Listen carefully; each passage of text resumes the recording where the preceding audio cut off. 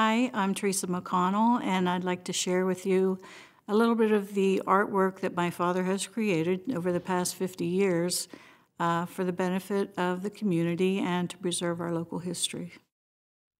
Dad has lived most of his life, his 93 years, in the Cresson area. From the time he was very young, my grandparents recognized that he had natural artistic ability. They enrolled him in the Mount Aloysius Academy, where he studied under Sister Margaret Mary for about a year. During his high school years, he sketched for the school papers, and then during World War II in Europe, when he had free time, he liked to continue with his sketching.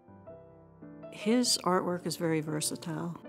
He can pretty much do any medium that he sets his mind to. When he returned from the service in Europe, he and my mother lived in the Lemon House, which is a historic house in the area. That's where his interest developed in local history. In 1964, the National Park Service established the Allegheny Portage Railroad Historic Park. He decided on his own to build a model of the incline and how it worked. The Park Service really liked it, and they put it on display. And I guess Dad's, interest really took off in modeling.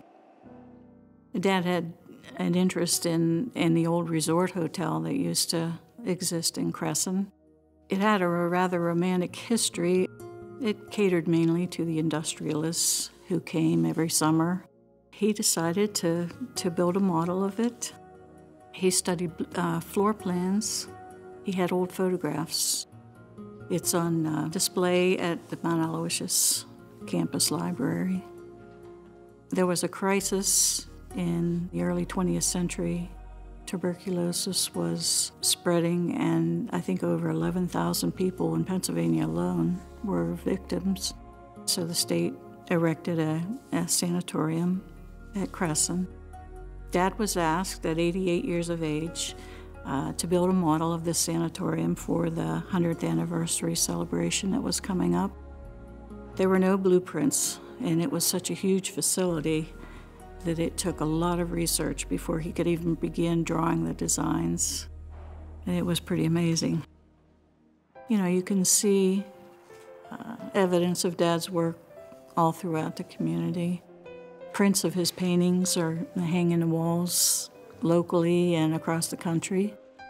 He's happiest when he's doing what he loves to do.